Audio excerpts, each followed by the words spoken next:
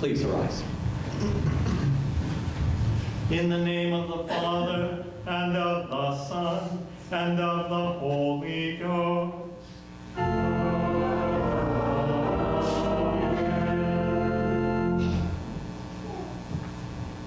Beloved in the Lord, let us draw near with a true heart and confess our sins unto God our Father, beseeching him in the name of the Lord of our Lord Jesus Christ to grant us forgiveness.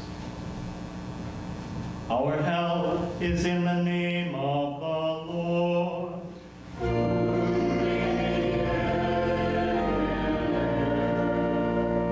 I said, I will confess my transgressions unto the Lord.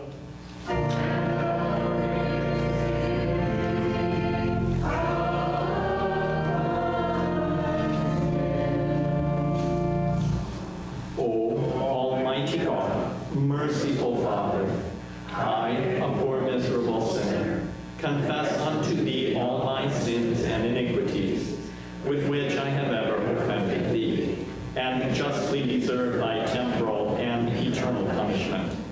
But I am heartily sorry for them, and sincerely repent of them. And I pray thee of thy boundless mercy, and for the sake of the holy, innocent, bitter sufferings and death of thy beloved Son, Jesus Christ, to be gracious and merciful to me, a poor, sinful being. Upon this, your confession, I, by virtue of my office as a called and ordained servant of the Word, announce the grace of God unto you, and in the stead, and by the command of my Lord, Jesus Christ, I forgive you all your sin, in the name of the Father, and of the Son, and of the Holy Ghost.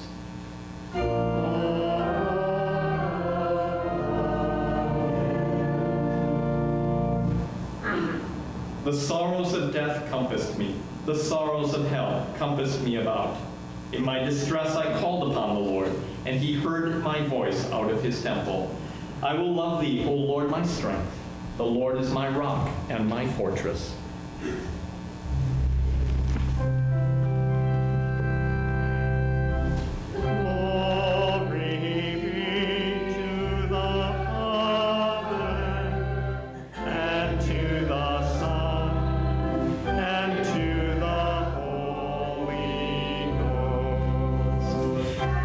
It was in the beginning, is now, and ever shall be, world without end. Amen. Lord, have mercy upon us. Christ, have mercy upon us. Lord, have mercy upon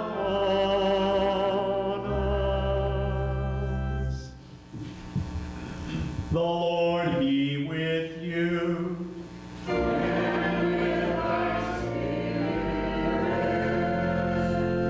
Let us pray.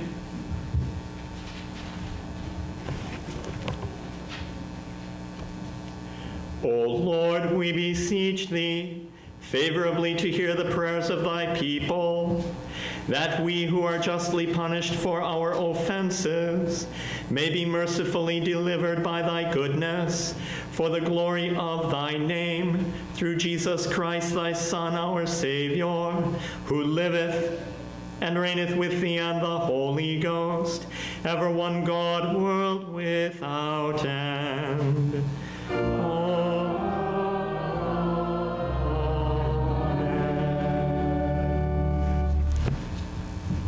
Please be seated.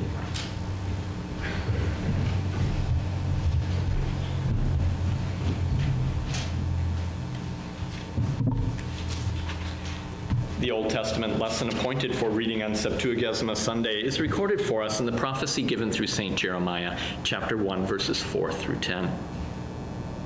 The word of the Lord came to Jeremiah, saying, "Before I formed you in the womb, I knew you.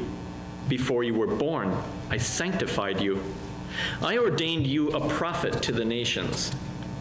Then said I, Ah, Lord God, behold, I cannot speak, for I am a youth. But the Lord said to me, Do not say, I am a youth, for you shall go to all to whom I send you. And whatever I command you, you shall speak.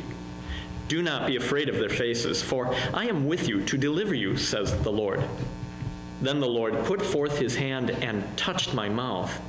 And the Lord said to me, Behold, I have put my words in your mouth. See, I have this day set you over the nations and over the kingdoms, to root out and to pull down, to destroy and to throw down, to build and to plant. Here ends the lesson. We read responsively Psalm 23 as printed in the bulletin. The sorrows of death compassed me. The sorrows of hell compassed me about.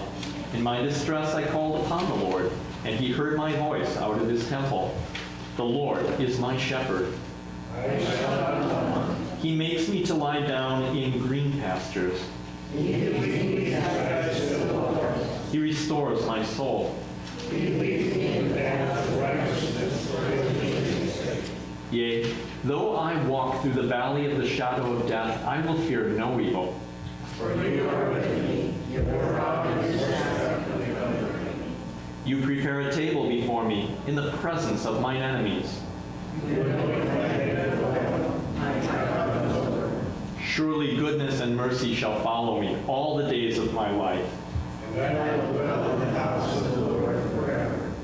Glory be to the Father, and to the Son, and to the Holy Ghost, as it was in the beginning, is now, and ever shall be, world without end. Amen. The sorrows of death compassed me. The sorrows of hell compassed me about. In my distress I called upon the Lord, and he heard my voice out of his temple. The Holy Epistle is recorded for us in St. Paul's letter to the Corinthians, first letter to the Corinthians, chapter 9, verse 24 through chapter 10, verse 5. Do you not know, brethren, that those who run in a race all run, but one receives the prize? Run in such a way that you may obtain it. And everyone who competes for the prize is temperate in all things. Now they do it to obtain a perishable crown, but we for an imperishable crown.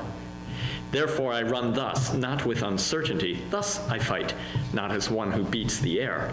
But I discipline my body and bring it into subjection, lest, when I have preached to others, I myself should become disqualified. Moreover, brethren, I do not want you to be unaware that all our fathers were under the cloud, all passed through the sea, all were baptized into Moses in the cloud and in the sea, all ate the same spiritual food, and all drank from the same spiritual drink. For they drank of that spiritual rock that followed them, and that rock was Christ. But with most of them God was not well pleased, for their bodies were scattered in the wilderness. Here ends the epistle.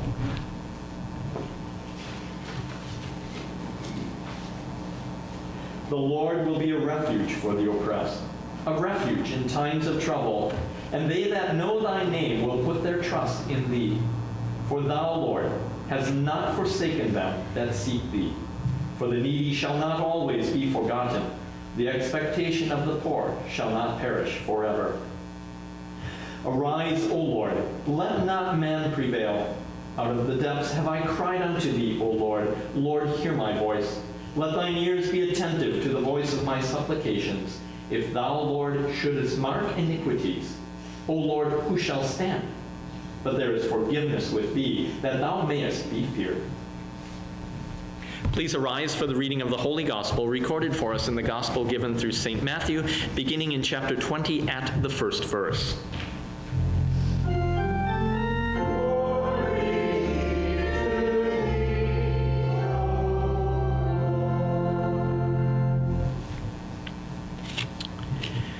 At that time Jesus taught, saying, The kingdom of heaven is like a landowner who went out early in the morning to hire laborers for his vineyard.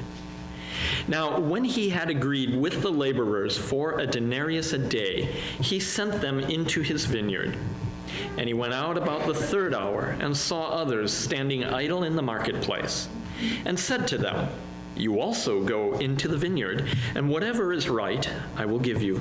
So they went. Again he went out about the 6th and the 9th hour, and did likewise. And about the 11th hour he went out, and found others standing idle, and said to them, "Why have you been standing here idle all day?" They said to him, "Because no one hired us." He said to them, "You also go into the vineyard, and whatever is right you will receive." So when evening had come, the owner of the vineyard said to his steward, "Call the laborers and give them their wages, beginning with the last to the first." And when those came who were hired about the 11th hour, they each received a denarius. But when the first came, they supposed that they would receive more, and they likewise received each a denarius. And when they had received it, they complained against the landowner, saying, "These last men have worked only 1 hour, and you made them equal to us, who have borne the burden and the heat of the day." But he answered one of them and said, "Friend, I am doing you no wrong. Did you not agree with me for a denarius? Take what is yours and go your way. I wish to give to this last man the same as to you. Is it not lawful for me to do what I wish with my own things? Or is your eye evil because I am good?"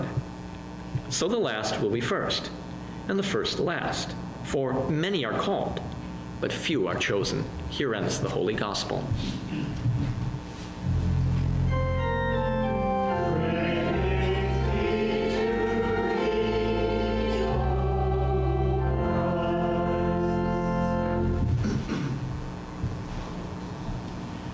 I believe in one God, the Father Almighty, maker of heaven and earth, and of all things visible and invisible, and in one Lord Jesus Christ, the only begotten Son of God, begotten of his Father before all worlds, God of God, light of light, very God of very God, begotten and not made, being of one substance with the Father, by whom all things were made, who for us and for our salvation came down from heaven and was incarnate by the Holy Ghost of the Virgin Mary, and was made man, and was crucified also for us under Pontius Pilate.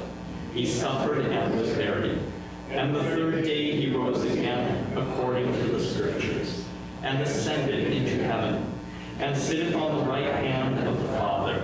And he shall come again with glory to judge both the quick and the dead, whose kingdom shall have no end. And I believe in the Holy Ghost, the Lord and giver of life, who proceedeth from the Father and the Son, who with the Father and the Son together is worshipped and glorified, who spake by the prophets. And I believe one holy, Christian, and apostolic church. I acknowledge one baptism for the remission of sins, and I look for the resurrection of the dead and the life of the world to come. Amen. Please be seated. We continue with the remaining verses of hymn 377.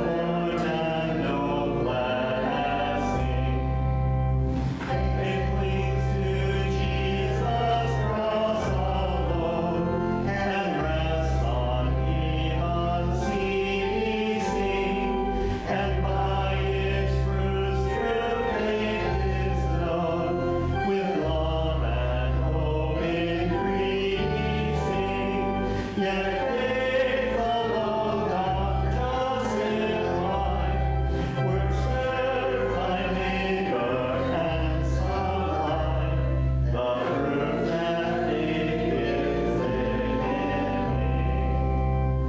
All blessing, honor, grace, and praise to honest, honest, herein, the God that seeketh by His grace, all glory to His name. O God in heaven above, who hast revealed thy kingdom, thy blessed name be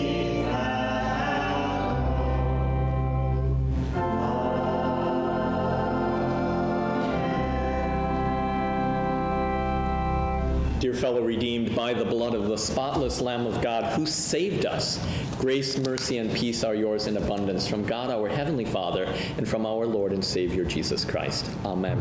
The words on which we meditate this morning are the words of the gospel lesson that you have just heard. Let us pray. And now may the words of my mouth and the meditation of our hearts be acceptable in your sight, O Lord, our rock and our Redeemer. Amen. Please be seated. Well, this is an interesting time of the church year. It sort of baffles most of us to some extent. We go from Epiphany to these 3 Gesima Sundays, the counting Sundays, where today we're roughly 70 days out from the celebration of the resurrection. Quinquagesima will be roughly 50 days out from, I forget if it's Palm Sunday or if it's Good Friday. I forget how that all works out together. And you have to subtract the Sundays that are in Lent because they are in Lent, but they are not of Lent, etc., etc. We've gone from white to green and all of these sorts of things. And there are some things to note, even with our text, that maybe help guide us. Historically speaking, these 3 Sundays were the time that the ministers began to fast and to prepare themselves for the season of Lent when everybody else is encouraged to fast. And so in these 3 Sundays, you would do well to think about how you might observe the fast. So these 3 Sundays can, on the one hand, be divided up: grace alone, Scripture alone, and faith alone. You'll see that Sunday by Sunday as we go through. And you might consider how you will spend more time in God's Word during the season of fasting. Ash Wednesday has a lesson from the Old Testament that sort of lays out what fasting is all about. There are certain things that are sort of assumed there. And one of them is that the ministers will indeed weep and pray a little more for God's people and for our situation as human beings. And in fasting is a spiritual discipline that helps us because we are taking something that if we fail at it, it's not that big of a deal. I would encourage you not to take an oath in regard to your fasting. That when you look at your life and you say, I'm going to watch less Netflix because everything I watch there, in one way or another is so foul, so during Lent, I'm not going to go there, I'm going to make an effort on it. I would encourage you not to take an oath to God in that regard, but just let it be something that you determine. Because in that way, if you fail, you haven't really sinned, have you? Other than if you're engaging in sin and you're trying to refrain from that, and you've sinned in that way. But when you take an oath to God, that's a very, very serious thing. Okay? But in the discipline of fasting, we learn that we do have a great deal of power over sin. You're not going to completely conquer it in your life. We're going to come full circle to what this text has a lot to do with today, okay? But you do have the ability to say no to sin. And there are things that we learn from the fasting. We remove ourselves physically from where the temptation is found. We learn to exercise our will in something that doesn't matter that much. So when it does matter, we have exercised our will. We have made it strong. If you work out on a regular basis, you are working out in something that doesn't matter. Lifting weights, In the short term, what's it for? You're not putting food on a shelf or storing grain in a barn or anything like that. You're just lifting weights for what? But it makes you stronger so that when you need those muscles, you've got them. So it is with the seasons of fasting. You exercise yourself spiritually so that when you need it, you've got it. And you always remember that if you fail, you've got a Savior. I don't know if you noticed a little change in the collect today. It wasn't Jesus Christ our Lord, it was Jesus Christ our Savior, which has everything to do with our text this morning. Jesus had been talking to his disciples, and unless you basically give up your life, which is an interesting concept, and follow me. And, Peter said, "Look, Lord, we've dumped everything to follow you. We've given it all up. What about us?" Oh, yeah. Anyone who has given up house and home, field and cattle, whatever, for the gospel and for me, will not fail to receive 100-fold in the here and now. Congregations and widows that you need to look after, etc., in the here and now. And in the end, oh, that's right, just like everybody else, eternal life. And then Jesus tells this parable, for the kingdom of heaven is like a landowner who went to find workers for his vineyard. And after this text, James and John's mother comes to Jesus. Jesus says, "What can I do for you?" "Grant that my sons in the kingdom of heaven might sit on your left and on your right." That would make a mother's heart so glad. "Oh, you don't know what you're asking," Jesus said. Isn't it interesting that this parable that would teach us to be humble is right between conceit and conceit? "Well, look at me, look at me." I don't know about you, but I find pastoral conceit to be one of the most disgusting things. Just absolutely repulsive. But the temptation is certainly there. And as we begin these 3 Sundays, where the ministers are supposed to be looking at their own life before we start talking to everybody else about theirs, Jesus is basically saying, get over yourself. It's by grace.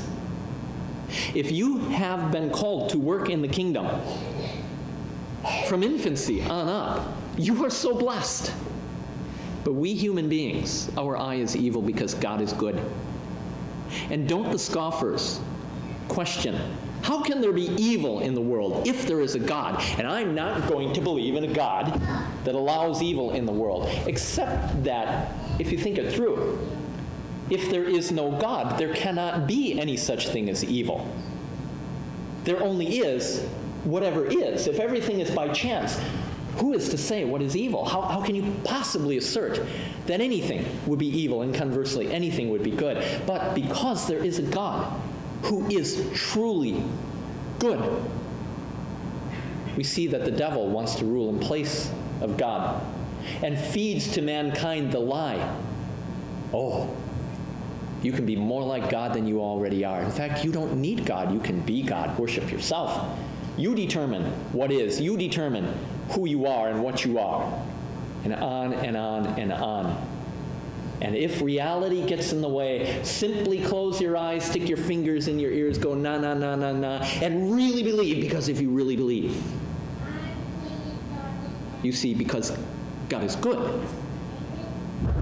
our eye, our perception, is evil. Work is good. We're constantly hearing in the news what the unemployment level is in the United States because we understand work is good. Now, there are those who would come to you and try to put you into conflict with your employer if you have one, or with your employees if you're the employer. And to be sure, we live in a sinful world and sinful things happen and sinful attitudes are there. But work is good. If we work for a company, why would we not be proud of the product that it makes? Why would we not be proud of the work that we do, whatever it is, in that company, so it can be the best product there for the people who might buy it, so that our company does well, and we, as the company prospers, we also prosper. We too have food on the table. We live in a remarkable time in our country. We can think that as a common laborer, we might make more or less than somebody else in Jesus' day. If you went to work for a day, you got paid for a day's work. It's kind of how it was. It didn't so much matter what you were doing. So when Jesus told this parable, there's a landowner who went out looking for workers in his vineyard. And he hired people, and they agreed to work for the day and to receive a day's wages, a denarius. Okay, everything is good. And the landowner goes out to find more workers for his vineyard. And we're not told if this is an issue of he just doesn't have enough employees, or if he recognizes how good he has it, that he owns the vineyard, and he will be okay. He has food for the day. He has something that is his, that he lives and works in, and everything's okay. And recognizing that, he sees that there are those in the marketplace looking to be connected to a vineyard, looking for a place to work so that they know that they and their families will be taken care of. So the owner of the vineyard goes out. He finds others. You come and work. And he says these remarkable words. Whatever is right, that's what I will pay you. Oh, okay. Down to the people who are hired at the very end of the day. And when we see the end of the matter, we begin to get the idea that the landowner has compassion, that he knows that people need to eat, that they need to be associated with his vineyard in order for everything to be okay in their lives. You're going to work for 1 hour, and whatever is right, that's what I will pay you. And at the end of the day, he tells his steward, pay the laborers their wages, starting with the last to the first. And he has told his steward, give everybody a day's wage. You worked for 1 hour. Here's a day's wage. Wow, what's he going to pay me? I worked all day. A day's wage. Well, how is that fair? It's not fair. That's the point. It's not fair. It never was intended to be. God is love. God is compassionate. It's not about what we earn. It's about the fact that God is good. He is kind. He is loving. He calls and calls and calls. And if we sit back and think, well, fine, then I'm not going to enter the kingdom of heaven until the last hour. Well, first of all, you have no idea when that last hour is. And secondly, you spend all of your life with the fear that Christ might return, and the door is now closed. Now is the time. Now is the time to repent. Now is the time to trust. And do not look at the work you do as something horrible. Is it work? Of course it is. Think about all those prophets in ancient times, or even Jeremiah that we heard about today. You're going to go. You're going to preach to everyone I tell you to preach to. They're not going to like it. They're going to reject you. They're going to treat you terribly. Yeah, that's right. Whether it's your pastor, who on the one hand probably has it easier than you do in many ways, because I deal mostly with you. I deal mostly with the faithful. It's kind of easy in that regard. You're the ones going to work. You're the ones with your unbelieving relatives. You're the ones out there in the world dealing with all that stuff, shall we say, where people attack you and don't want to hear it and put you down and call you into human resources to try and reprogram you to accept things that you know are really not good. And it's not so much that you find them repulsive, you may or may not, but the fact of the matter is that they are in harm's way. They are in harm's way. That's really the reason we would talk to them. And so it is. You labor. You do. It is work. It is the heat of the day in many cases. Yes, it is. But what joy there is. If you talk to somebody and talk to them and labor with them day after day after day, and then you find out that somebody else God used to finally say it one more time or in some slightly different way, and before they drew their last breath, they came to faith. And what is the reward? In the end, eternal life. And when you find them there in heaven, you can throw your arms around them, and they around you, and you can hear them say, "Thank you for caring, even when I was spiteful, or told you to talk to the hand, or crossed my arms and said, I'm not coming to dinner anymore, Mom or Dad, or brother or sister, or son or daughter, if you're going to keep bringing this stuff up. Thank you for caring, in spite of all of that." It's work. It's labor. Jesus has no delusions about these things. That's right, in the heat of the day. But what peace is ours to know? That we're taken care of. We have Jesus, not merely our Lord, who will return in glory and judge us. We have Jesus, our Savior, who by his grace welcomes into his kingdom here and now, that we may work there too. Many are called. You are called. I am called. Many others are called. In fact, in some way, at some level, every human being is called.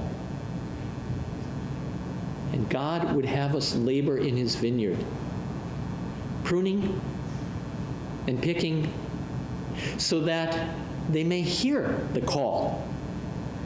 And by his grace, they too may be in the vineyard and have eternal life, where we won't think about how hard it was to work in the heat of the day when everything was against us, but we will rejoice at all the people that are there. We will rejoice that God is truly good, that by his grace he saved us. And think about it. Jesus had the good life. All he had to do was kick back in heaven and enjoy. But he came in the heat of the day. And he labored hard, and was rejected, and spit on, and beaten, and nailed to a cross to die, so that you and so that I can have eternal life by his grace as a gift from him. And he privileges us then we might indeed work in his kingdom, that others may know this incredible joy and have peace even now. It is joyful work. So as we come to the season of fasting, it is a somber time to be sure, but it is not without joy and purpose. For God is good.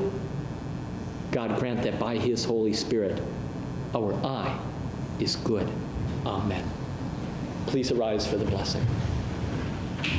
And now the peace of God, which goes beyond all understanding, keep your hearts and minds through Christ Jesus. Amen.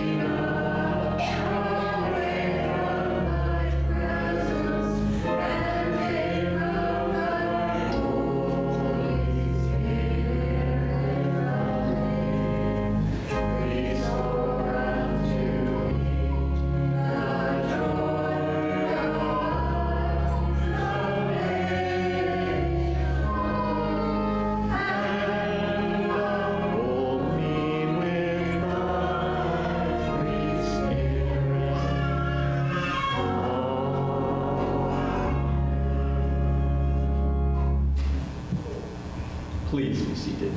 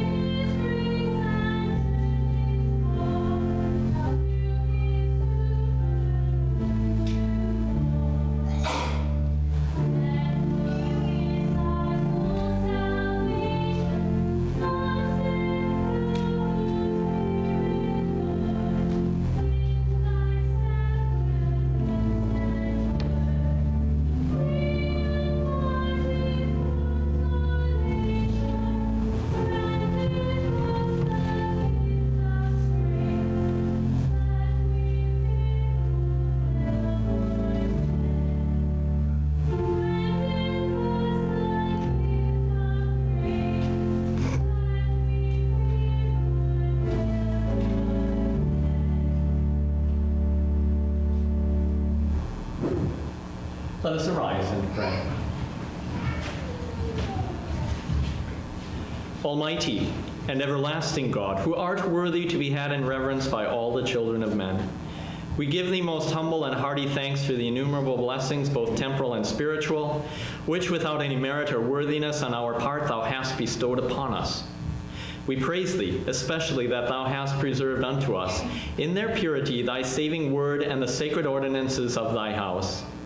And we beseech thee, O Lord, to preserve and extend thy kingdom of grace, and to grant unto thy holy church throughout the world purity of doctrine, and faithful pastors who shall preach thy word with power, and help all who hear rightly to understand and truly to believe it. Send forth laborers into thy harvest, and open the door of faith unto all the heathen and unto the people of Israel. In mercy, remember the enemies of thy church, and grant unto them repentance unto life. Be thou the protector and defender of thy people in all time of tribulation and danger. And may we, in communion with thy church and in brotherly unity with all our fellow Christians, fight the good fight of faith, and in the end receive the salvation of our souls. Bestow thy grace upon all the nations of the earth. Especially do we entreat thee to bless our land, and all its inhabitants, and all who are in authority. Cause thy glory to dwell among us, and let mercy and truth, righteousness and peace everywhere prevail. To this end, we commend to thy care all our schools, and pray thee to make them nurseries of useful knowledge and Christian virtues, that they may bring forth the wholesome fruits of life. Graciously defend us from all calamities, by fire and water, war and pestilence, scarcity and famine. Protect and prosper everyone in his appropriate calling, and cause all useful arts to flourish among us. Be thou the God and Father of the widow and the fatherless children, the helper of the sick and the needy, and the comforter of the forsaken and distressed. Accept, we beseech thee, our bodies and souls, our hearts and minds, our talents and powers, together with the offerings we bring before thee, which is our reasonable service. Heavenly Father, we pray that you would bless Sharon Kennedy's sister struggling with ALS, that you would grant her appropriate treatment, and above all, that you would continue to draw her to the only Savior of mankind. Strengthen your servant Sharon during this time, that she may have the strength to bear up under this, and that she may be encouraging and helpful to her sister. We thank you that you have brought to us Jean, and pray that you make us a blessing to her, even as she is a blessing to us. And as we are strangers and pilgrims on earth, help us by true faith and a godly life to prepare for the world to come, doing the work thou hast given us to do while it is day, before the night cometh when no man can work. And when our last hour shall come, support us by thy power and receive us into thine everlasting kingdom. Through Jesus Christ, thy Son, our Lord, who liveth and reigneth with thee and the Holy Ghost, ever one God, world without end. Amen. The Lord be with you.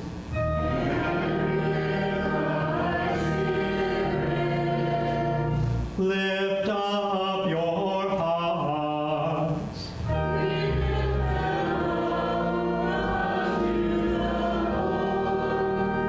Let us give thanks unto the Lord our God.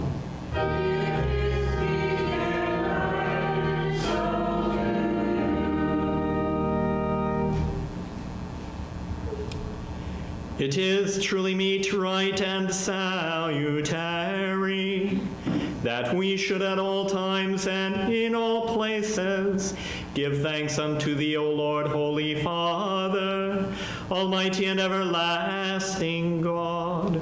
But chiefly are we bound to praise thee for the glorious resurrection of thy Son, Jesus Christ our Lord.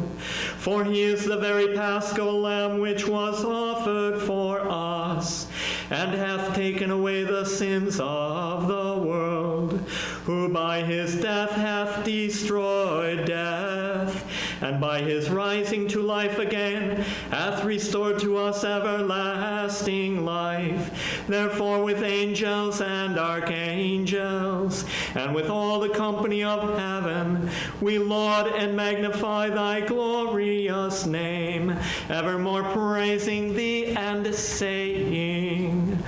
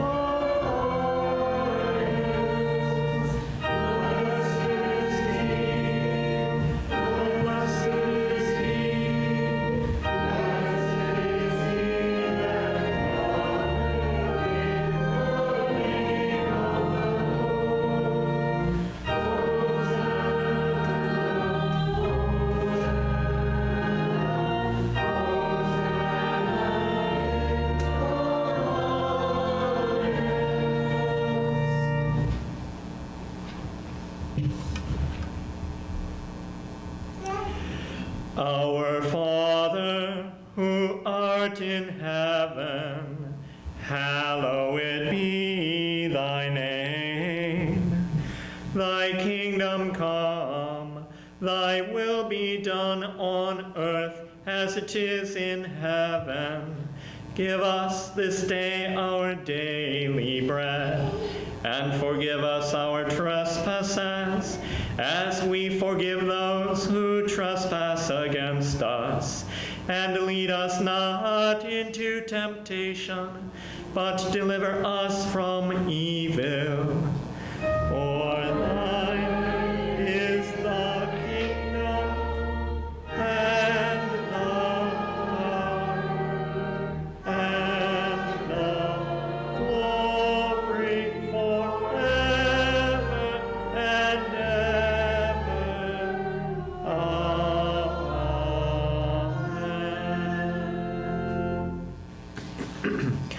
Our Lord Jesus Christ, the same night in which he was betrayed, took bread, and when he had given thanks, he brake it.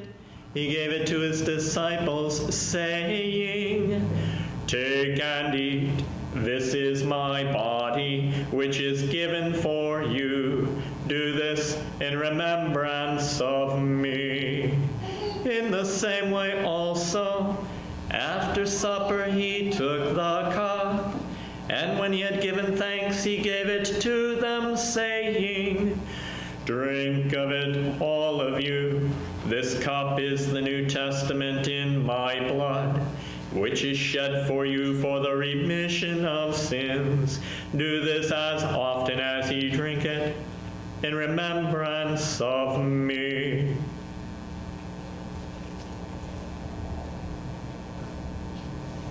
The peace of the Lord be with you always. Oh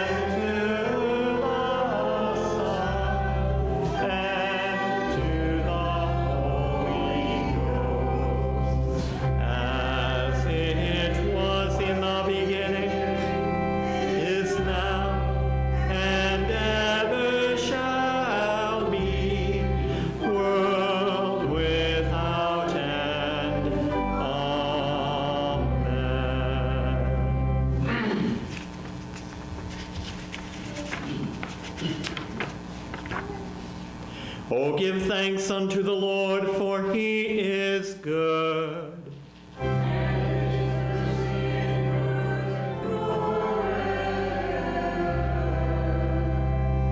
We give thanks to thee, Almighty God, that thou hast refreshed us through this salutary gift. And we beseech thee that of thy mercy thou wouldst strengthen us through the same, in faith towards thee, and in fervent love toward one another, through Jesus Christ our Lord, who liveth and reigneth with thee and the Holy Ghost, ever one God, world without end.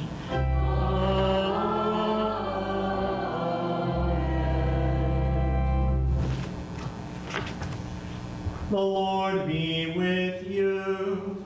And with thy spirit.